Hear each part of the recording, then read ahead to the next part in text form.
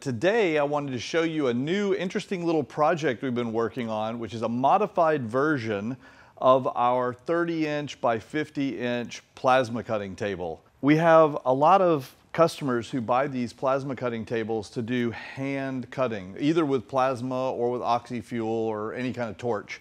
And they're great for that. However, we've been getting calls from folks, especially the ones who use a little CNC system called ArcDroid. If you've never heard of it, it's really interesting. It'll hold your plasma torch and move everything around. And people who've called wanting to be able to have water in the table so that they can keep the fumes and everything from the plasma cutting from going everywhere. So what we've done is we've taken our standard 30 by 50 table, and that one usually has holes all around the sides so that you can add extensions and things on the end and everything else. And it also has holes for the legs to bolt to the bottom of the table. And we've removed all of those holes. We have welded all of the seams on the corners because this is already folded up. And without any holes and welded seams, it'll now hold water.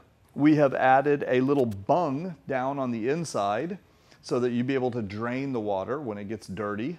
In order to be able to still mount things on the table, we have included a series of holes along both of these top ridges, and we've made sure that the slats are level so that you could bolt one of these devices on the side and have it kind of hang over and do CNC stuff up here. So whether you wanted to use an ArcDroid or whether you want to build your own small CNC plasma setup.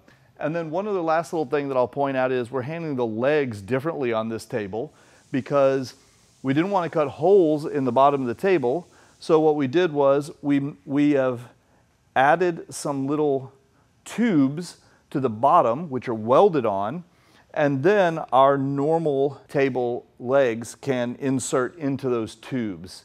So that way you can take the top on and off, you can move it around, you can use different legs if you want, but that was our clever solution to not having any holes. Let us know, give us your feedback. What do you think about this? Do you see any way we could improve this while still keeping it watertight so that it can be filled with water for when you're cutting on it and stuff? So, hope you guys enjoy the video.